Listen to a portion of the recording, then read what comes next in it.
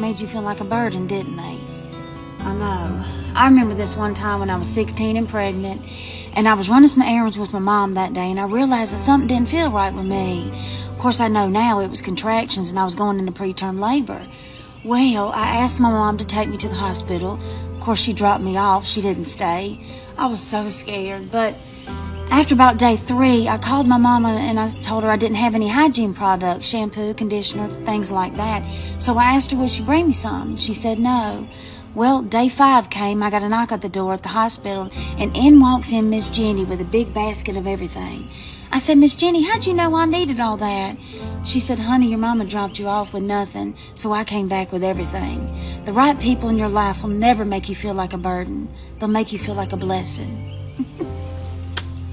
Well, Tater-tot, I ain't gonna keep you long. I'm just here to remind you of just a little something, okay? There ain't nothing wrong with you, honey.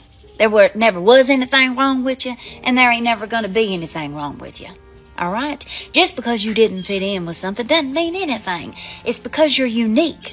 It's because you are a unicorn in a field of horses. And I'd rather stand out than blend in with everybody else. All right? Means you've got something unique. You might have something that they won't. Maybe they should be more like you. Do you ever think about it like that?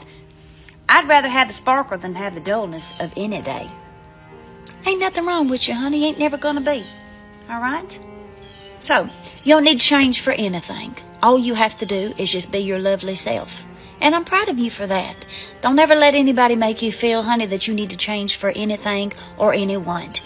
Just not how the world works, honey. You're exactly who you need to be. We're going to have a good day today.